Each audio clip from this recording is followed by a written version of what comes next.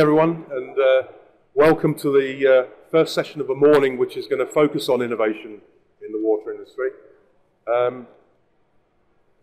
Just who SBWWI are. We're a trade association representing both clean and dirty aspects of the water industry, approximately 100 plus members, formed 26 years ago now, and our membership is drawn from manufacturers, contractors, distributors, training providers, consultants, ranging from large pipe manufacturers, tier 1 contractors, to specialist niche skill providers, and even smaller component manufacturers.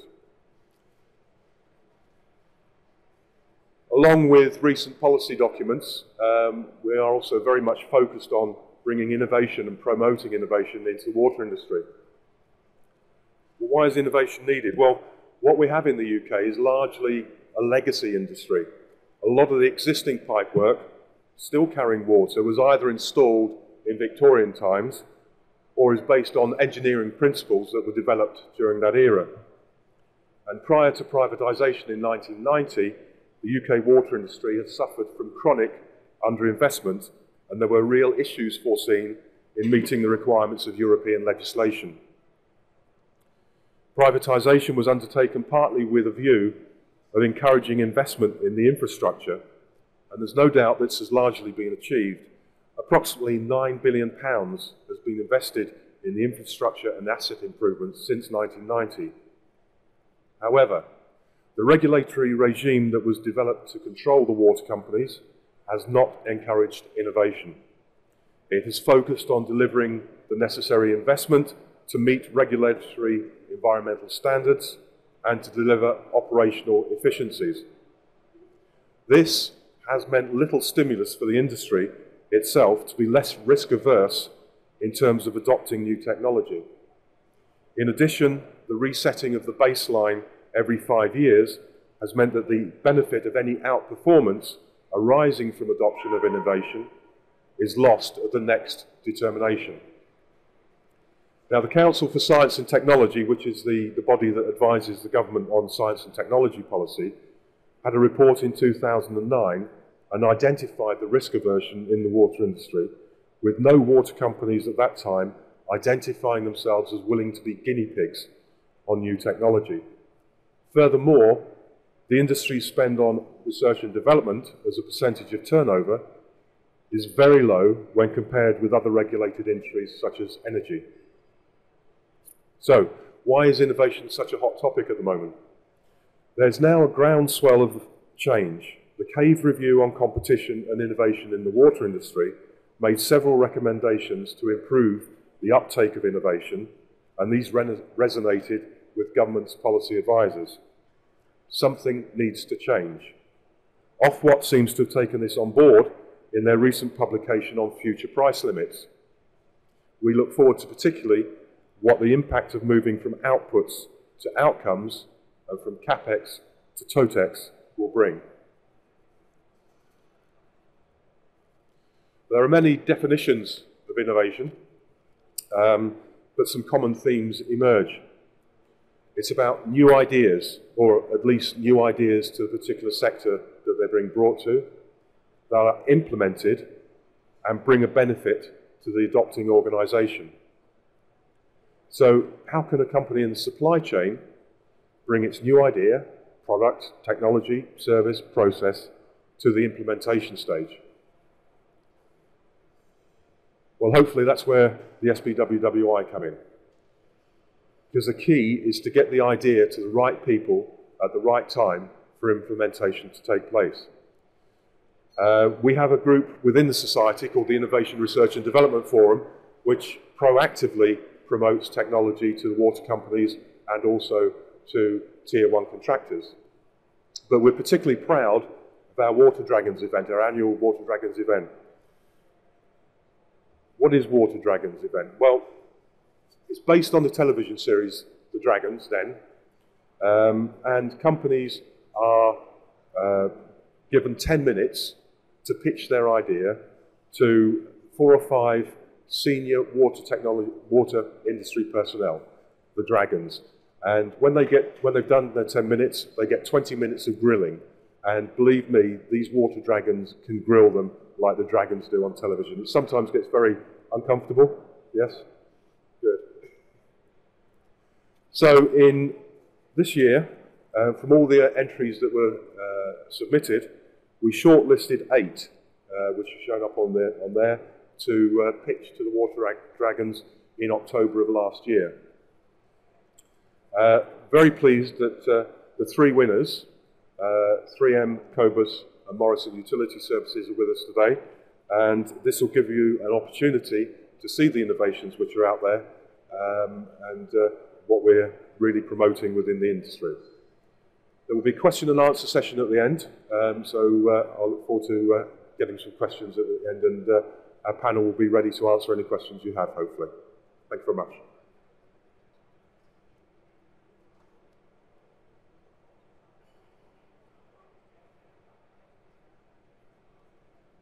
Thank you, David. Good morning, everybody. My name is Ian Tindell. I'm with 3M UK, and this presentation is going to be on cost-effective alternative solutions for replacing small diameter communication pipes. So this is a statement made by Ofwat at the beginning of the current AMP period.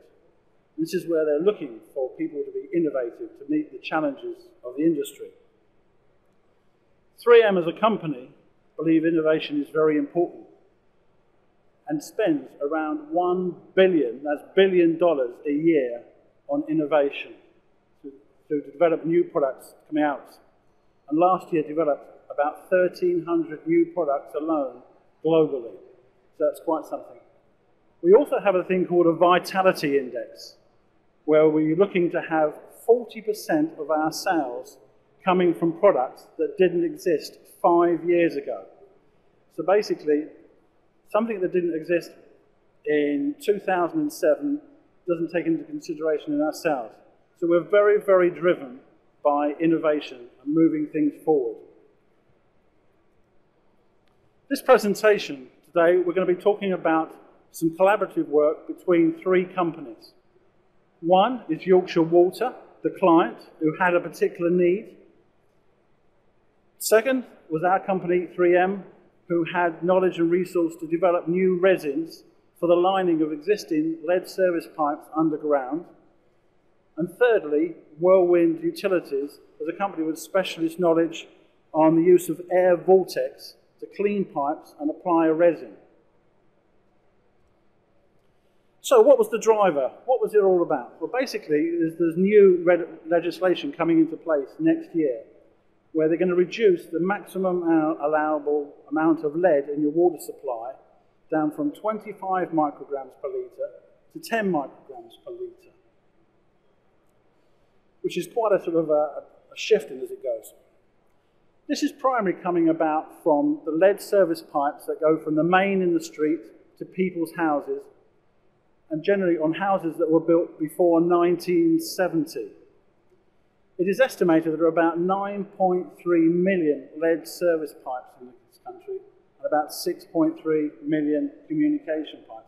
So there's quite a significant amount of lead service pipes out there at the present time. So what is the challenge? So current methods for small diameter communication pipes basically have a high impact. So you have a street, and what happens is that vehicles turn up, and lots of people turn up, and lots of holes are dug in the ground outside, which causes disruption for the local people there. You've got people with their prize dahlias in their front gardens and nice new driveways there. So it has quite an impact. Also, you have to understand this traditional methods, you can only do about 15 services a week. That's 15 services a week.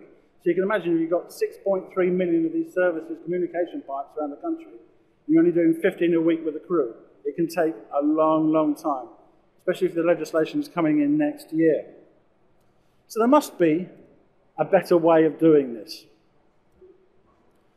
So this is where we'll talk about the Sirline system, the new method. So basically what it is, it's a method which you can actually clean and line the existing lead services and other metals underground, not replacing them, you're relining them to meet the new legislation.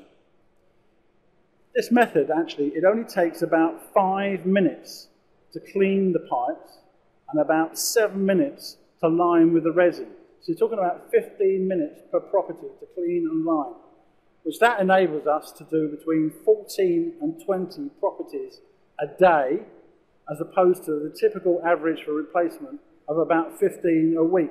So it's quite a step in the efficiency of how companies can work using this methodology. And obviously at the end of it, the water companies are looking at capital efficiencies. Does this be a cheaper alternative to what they're already doing? Well, obviously the answer is yes, and it's approximately about 1/3 of traditional methods. 1/3 the cost of traditional methods. The other point is coming back to about disruption. This is a pictures of a street in Leeds, and you can see there is one van there, which is basically does the cleaning and lining. Whole operation, so you haven't got lots of different pieces of equipment going up and down the street. And they completed this street within the morning from that point of view. So you can see that it moves through very, very quickly, minimizing any disruption to the consumers there. This is another shot just showing the guys working on the van there. And they're actually able to work, in this particular shot, they're able to clean and line 3 communication pipes for 1 excavation. So what I'm going to do is just show you a quick video now, hopefully, if it fits in. We all wait, yeah, magic there. So you're not going deaf, there is actually no sound with this particular video, but it just shows you. And here we are actually showing that there's a hose going from the rig down the pipe and actually using the air vortex technology to clean the pipe. And the black box there collects any lead that's coming out of the lead pipe so it's not dissipated into the atmosphere. So this goes on for about 5 minutes, and the use of this air vortex and as a medium in there that cleans the pipe from that point of view. The side operative there is then disconnecting the line from cleaning, and then going to connect it to where the resin, and the resin is then going to be blown down using this air vortex technology, coating the pipe.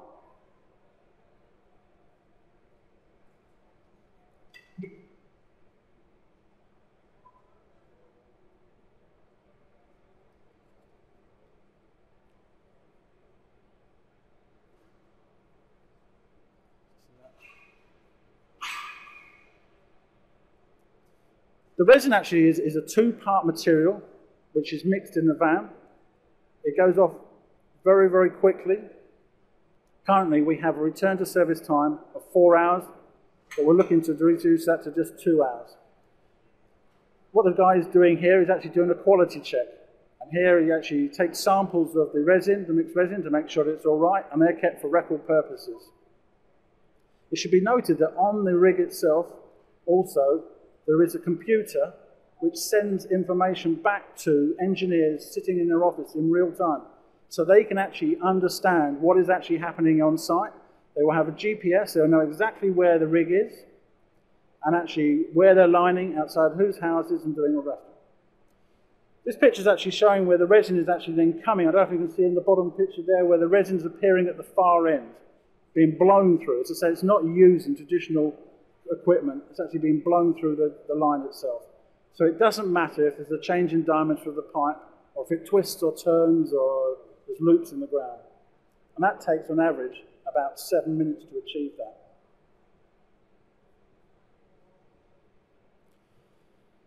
Because we're talking about lead, it's a very flexible material. So the resin has to be flexible in itself. So you can see in the top of the picture there, you have somebody actually bending pipe that's been cut in half, completely in circles, so it doesn't crack. That is really very important, because obviously you don't want it in the ground, you don't want movement in the ground, which might cause problems later. It's quite amazing, actually, if you have a very small area of lead that's exposed, the lead levels can go through the roof.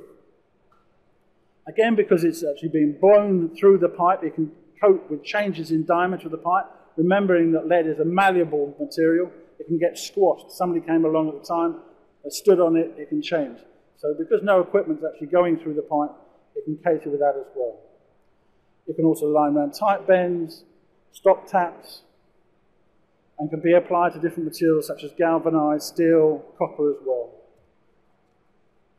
As I said earlier on, results then sent directly to the engineer's computer back in the office there, telling him exactly how the operation has gone. So what was the objectives of this? It was basically to have a one-stop operation where you have one van that was able to do the cleaning and lining, minimizing the footprint on the ground. It's a highly productive solution. So say currently achieving around 14 properties per day, but with a target of up to 20 properties per day. This is against the typical average for a replacement of about 15 a week from that point of view. So it is a very, very cost-efficient system. And as I said before, it's about a third of the price of traditional methods that are being used. So what have we achieved to date? Well, we have a BS 6920 approval, testing completed. We also have a method statement, a methodology, an aim that's been written in collaboration with WRC, which allows water companies and operatives to understand how to use this technology. To date, more than 1,000 properties have been lined in Yorkshire under 314C, the DWI, which allows us to actually experiment with new innovative products as such today. And we're currently, hopefully, to be gaining full DWI approval in a very near future.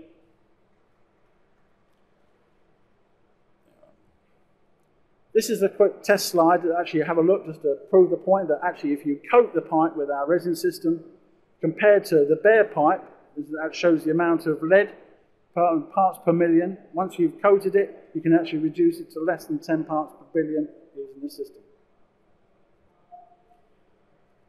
One of the interesting points also with the communication pipes is that it's estimated that it accounts for around 25% of the total leakage in the ground at the present time.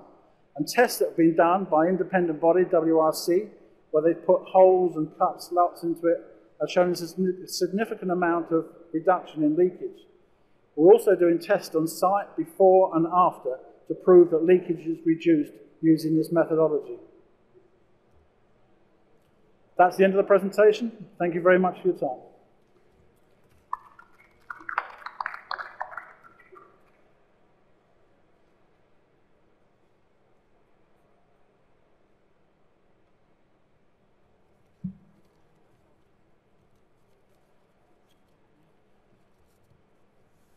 Hi, I'm Reena Patel from Kobus Services Limited, developers and manufacturers of the Kobus Pipe Puller.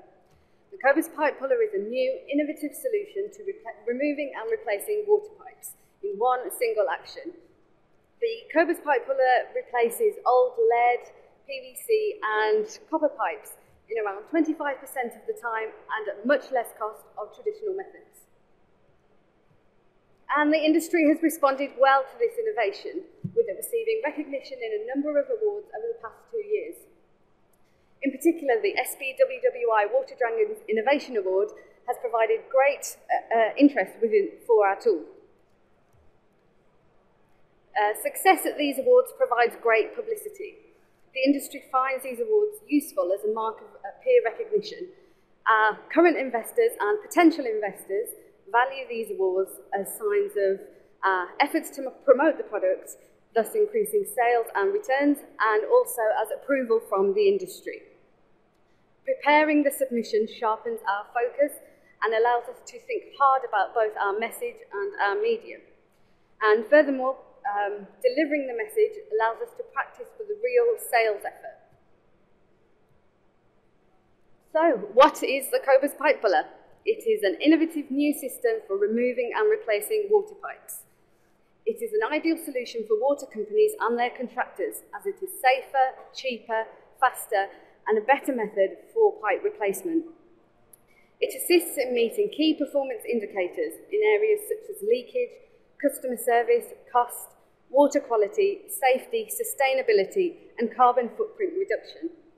It is currently used in both lead replacement programs and emergency repairs, and it has been proven to be less disruptive than existing methods, with the road being able to remain open throughout the entirety of the operation. So, to understand how the Kobus Pipe Puller works is to see it in action. I'm about to show you a short video, hopefully, of the Kobus Pipe Puller in use.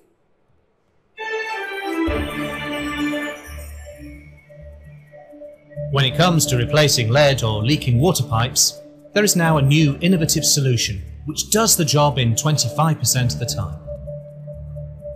It saves money and time for water companies and contractors.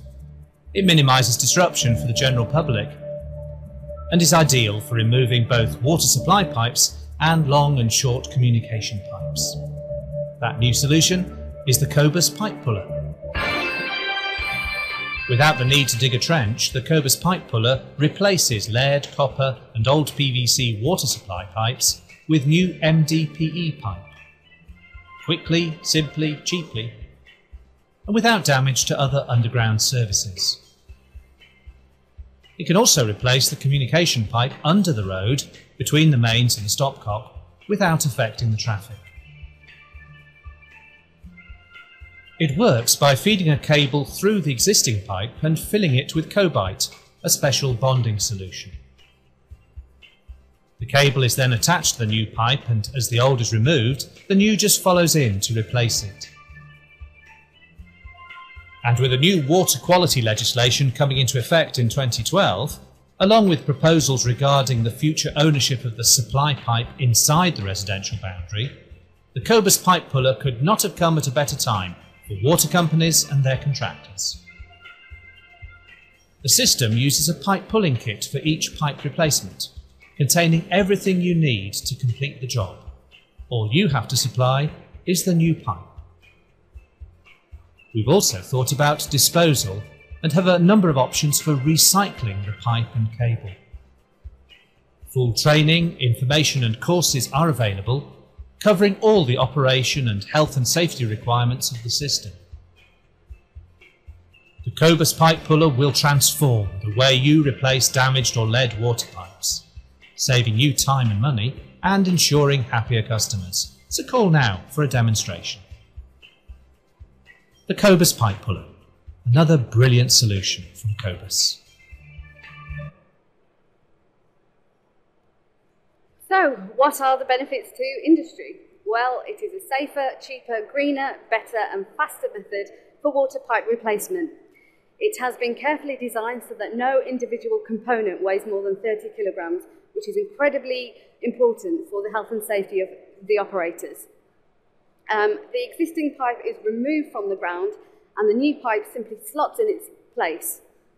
With that, compared to moulling, there is no risk of damage to any other services underground, in particular with electricity and gas mains, which can pose serious risk of injury to the operators.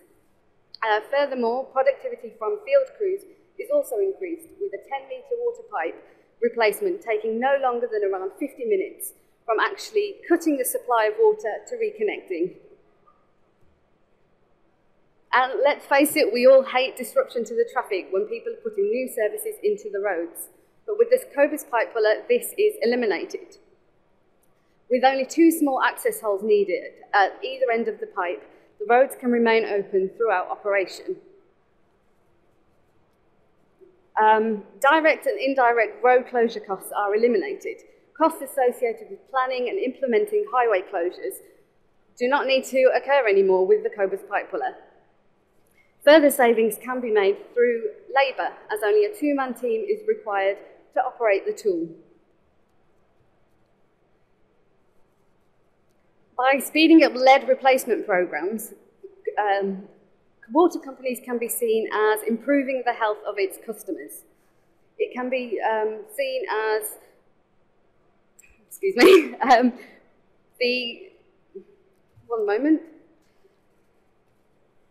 With the strict requirements of meeting leakage targets and also the new water quality legislation coming into effect in 2013 of 10 micrograms of lead per litre, the Kobus Pipe Puller is an ideal solution to meet those needs. Perhaps, though, more importantly, the most significant factor of the pipe puller is the fact that the pipe can be replaced from the ground and the old pipe can be recycled. We have submitted our findings for carbon positivity to 2 leading universities for independent verification, as we believe the Kobus Pipe Puller is carbon positive. So, what do our customers think of the tool? John Hammond of Southend-on-Sea Borough Council believes it's a brilliant and innovative idea that works well and meets all present-day criteria. As moulling is prohibited due to the dangers and risks involved within the Southend-on-Sea area, the Kobus pipe puller is opportune as it is safe with low risk to the operator or the public. Kevin Lodell, part of the lead replacement programme team within Essex and Suffolk Water, believes that using existing methods, a particular job would have taken at least 2 days to complete. The Kobus method saved more than £2,000 in labour and reinstatement costs alone. And finally, Howard Lewis of Veolia Water Central believes the Kobus pipe puller is a key part of their future armoury for service pipe renewals in different environments and for emergency repairs. To conclude, the Kobus pipe puller is a brand new, innovative approach to water service pipe replacement. It is safer with no chance of damaging any other services. It is cheaper, possessing significant savings in both time and money. It is greener, having strong environmental benefits. It is faster, having a technical advantage over both moulling and open cut techniques. And it is better, as it improves customer service. The Kobus pipe puller is an innovation that is recognised by the water industry, and we believe it will become the preferred method of choice for replacing water pipes. Thank you.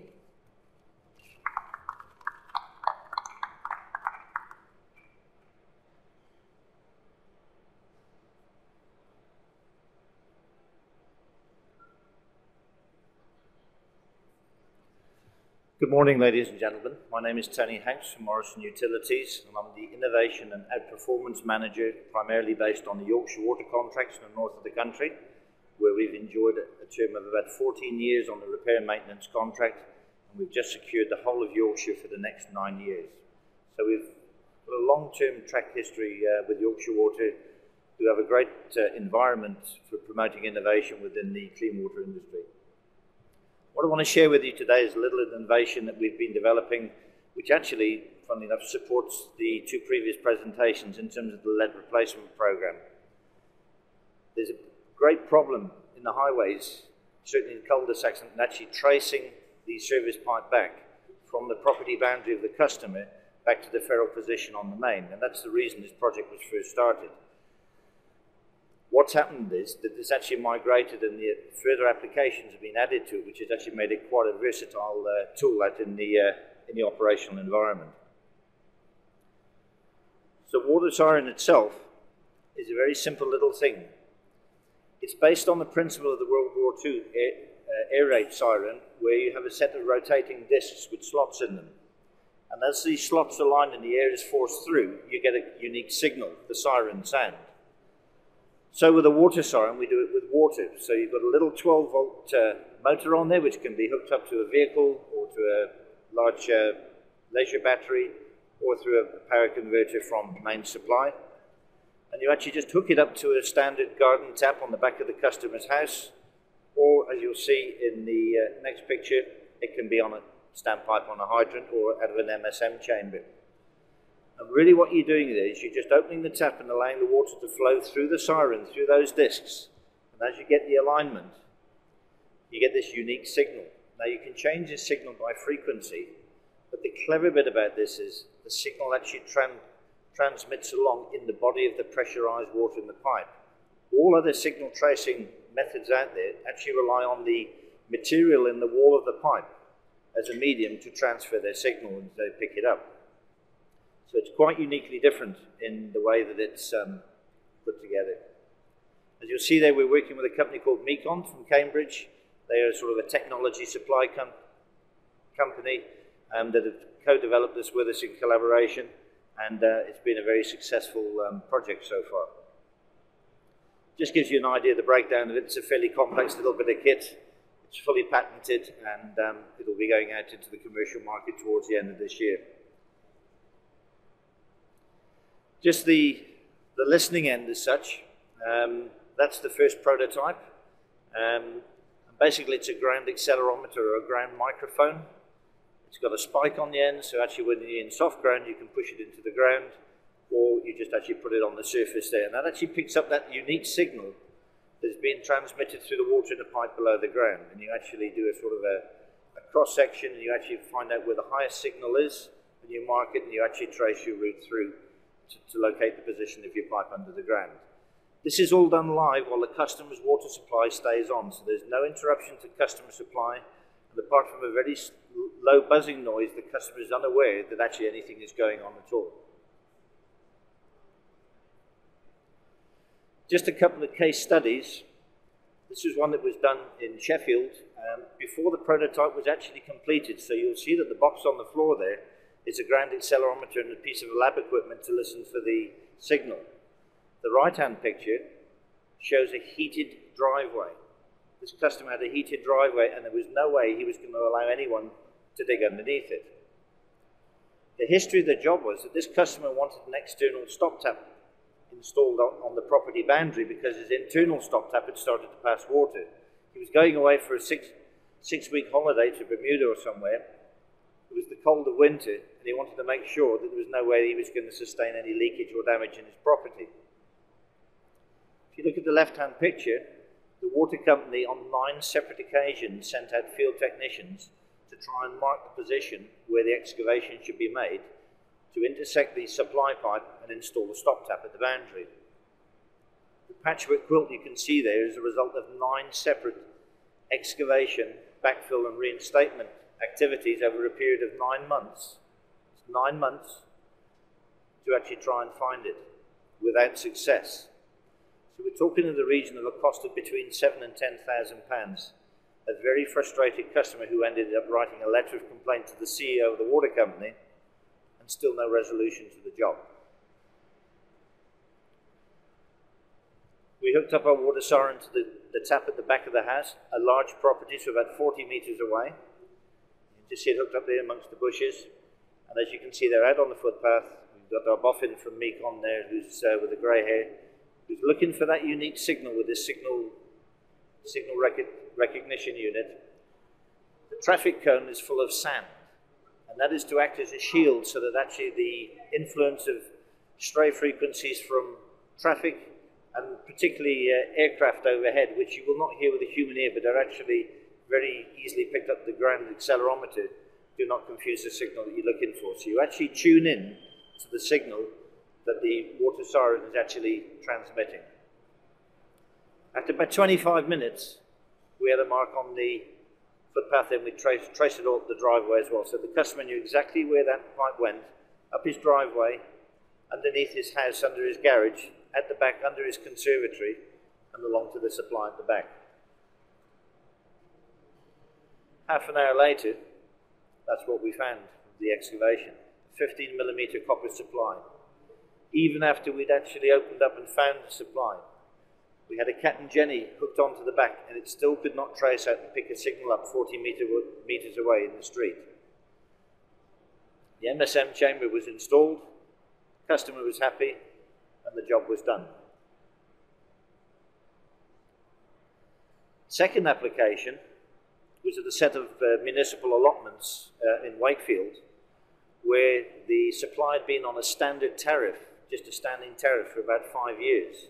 A job was raised in 2005 to go and install a meter because it was a very, very extensive set of allotments. There was a lot of water being used. People were keeping livestock and chickens behind high fences. There was all sorts of little businesses going on. So consumption was actually pretty appreciable. Again, over that period of about 5 years, 6 or 7 attempts were made to go and locate that pipe and install a meter at the boundary without success. About an hour after we started tracing it, we actually had to trace it all up through the yard, and we actually found a signal at the boundary. As you can see there, it's a very loose fill, and the blue water pipe there was actually shielded by an electrical duct, the blue rib duct. So there was a void there, so the signal was transmitted up, was actually having to go through a very incompetent structure of soil and ground to actually get to the surface. However, the water siren managed to do that. A meter in the chamber were fitted, and we are now monitoring to actually see what the actual consumption is to all of those allotments. And when the first year is up, a study will be done to actually look at the comparison in actual consumption to what the standing charge was and what the value is going to be going forward of not having installed that meter 5 years ago when the job was first there. This unit is not the be-all and end-all to every job. You don't need to use it on every job. If you use your common sense and what's out there, you can pick up a lot. But every water company has got a lot of difficult jobs out there which takes them an endless amount of time and guesswork to try and find out where the pipe is so they can actually carry out an operation on it. It's not a leakage detection tool. However, it is a pipe tracing tool which allows you to trace and mark the route all along through a customer's property, so that if you say the customer has a leak and it's not visible from the surface, you can actually trace the route of the pipe and have an informed level of decision making where you actually make those excavations. Instead of just digging up the patio and thinking it's there, you may be able to dig up in a piece of rose bed or in a piece of lawn 3 meters away, once you get access to do some leak detection in a much more suitable manner. So those are just two of the applications. What's happened is that this is now snowballed into actually hooking up to hydrants and tracing plastic pipes down the street for about 120 metres. A lot of water companies believe they have a GIS plan which shows where their assets are, but very often the case is they're actually somewhere else. So this is actually coming online in terms of tracing plastic pipes across farmyards, through fields, alkathene, PVC. It doesn't matter what the material is, it's not worried about the material, it actually transmits the signal through the water. So that's the water siren. It's proven very successful out there at the moment in its sort of extended final field trials, and that will soon be on the market to the UK public. Thank you very much indeed.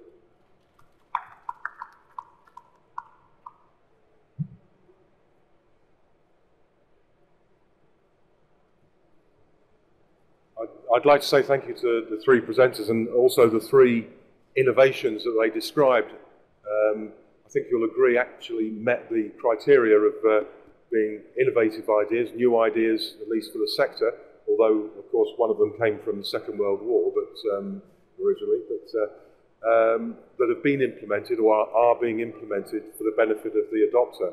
And I think particularly this year you can see that some of the focus of the Water Dragons was really on the legacy pipework which is in the ground, the lead pipes and the existing pipes, and what we need to do to improve leakage rates and also in terms of public health. Question and answer session. If you've got questions about SBWWI, I'll try and answer them, or Carol over there will. Or you can come to our stand D14 and get more information about SBWWI, or questions, preferably, about the three innovations that you've seen described today. There is a roving mic lady at the back. Yep, one from Ian.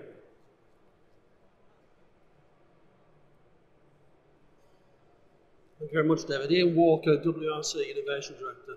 Three really interesting presentations, and a couple which I'd seen very recently at WRC's Innovation Day. One of the questions I was asked after that about the Kobus system is, does it work every time? And if it doesn't work at a particular time, what do you do? Switched on? Well, the situation depends.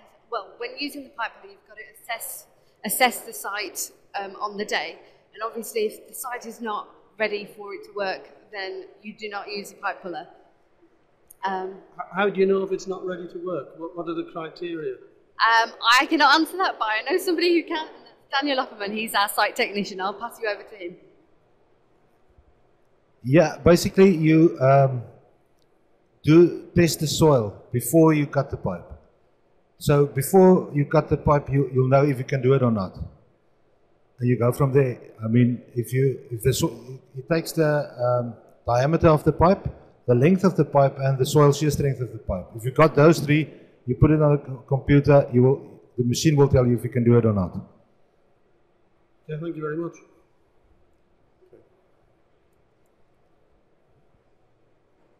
Anyone else? I've actually got a question for Ian. Developed with Yorkshire as the customer, what's the plan for taking it global in terms of the other UK water companies and also outside the UK? we have to obtain full DWI approval. At the moment, for the trials in Yorkshire, it was done on a temporary license to allow new innovative products to be tested out in the market. That data that's generated from those trials is given to the DWI, and we say we're expecting full DWI approval soon. As soon as we have that, we will be going to all the water companies. A lot of them have already been to site in Yorkshire to see the process, to understand more what it's about. In some way, it's quite an interesting process because Yorkshire themselves have undertaken this process with Ofwat. They wanted to look at new processes, bring new technology out. So part of that agreement, the funding for this, was that once this system was developed, it would then be available to all the other water companies in the UK. So it wasn't just, whilst we were working with Yorkshire Water, they were very much under the instruction that once they developed a system, it was going to be available for all the other water companies. So it's a case of waiting for full approval to come through, then we'll be ready to launch it very soon after. Okay. Shall I ask another question? Rena, on the slide, one of the last slides, you had about being carbon positive and the data being presented to universities to determine that. Is sustainability or embodied carbon being one of the major decisions, one of the major influences of water companies' decisions these days? I definitely think so. We're here at Sustainability Live to talk about sustainable use, and with the carbon positivity of the Kobus pipe puller, I think it will be a long-term benefit for water service pipe replacement. I think on a 10-metre, 3/4-inch lead pipe, the Kobus pipe puller uses around 20.3 kilograms of carbon. But if that material is then recycled, you gain 133 kilos from the recycling of that lead. So I think water companies do appreciate that a lot. Another one from Ian.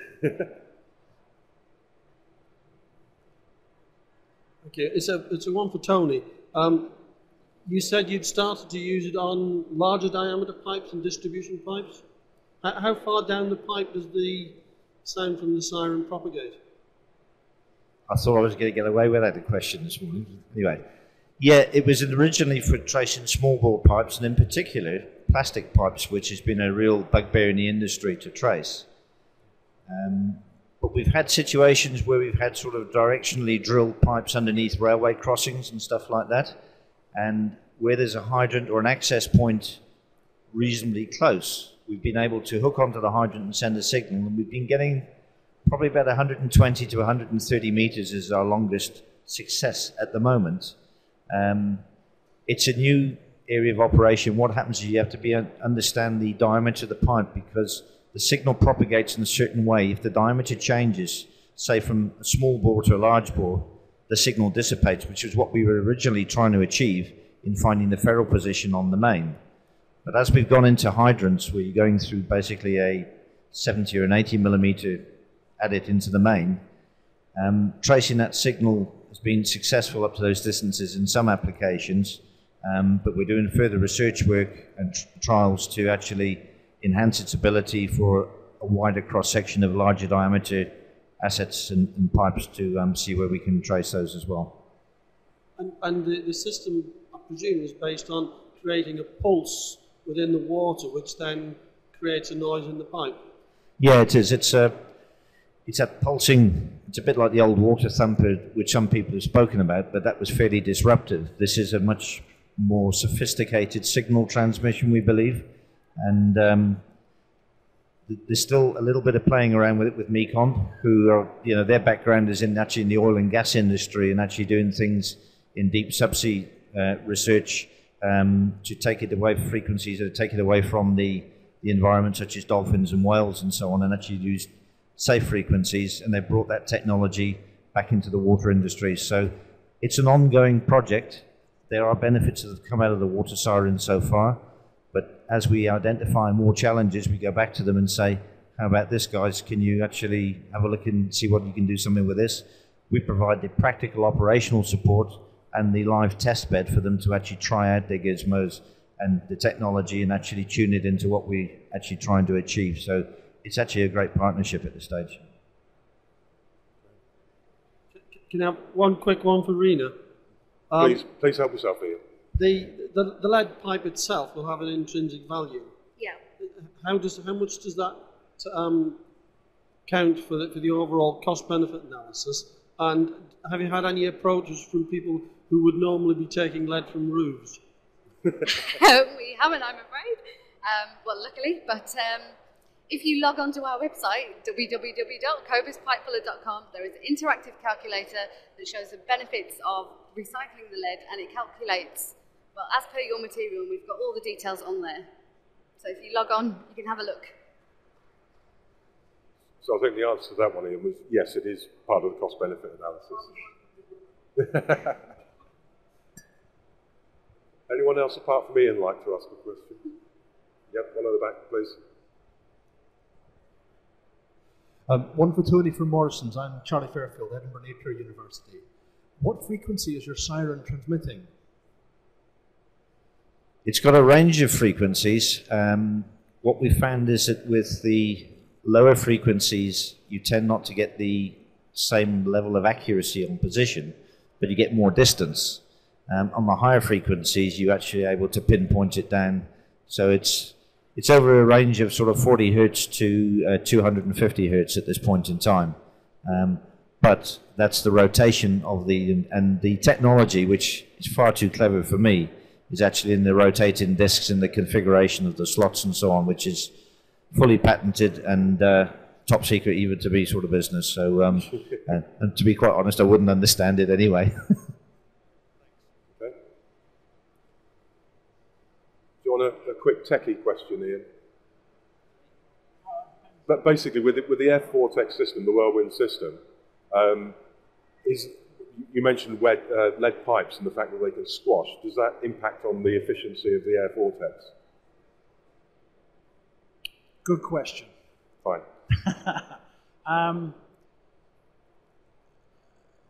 All I know is that we can do a range of pipes between 10 and 50 millimeters. It does have an influence on the time that you actually clean and line. The beauty of the system is that it actually, when it comes to the resin, it's traveling through in an even line. It's not actually traveling through at different paces through there. But beyond that, I don't know the answer, I'm afraid. Okay, no problem. Anyone else want to put their hand up and ask a question, or shall I draw it to a close? Well, thank you very much, everyone, for attending. Thank you for your attention. I hope you found it interesting. And I'd personally like to thank the three presenters for not only entering the Water Dragons and winning, but also coming here today and doing the presentations. Thank you very much, everyone. Thank you.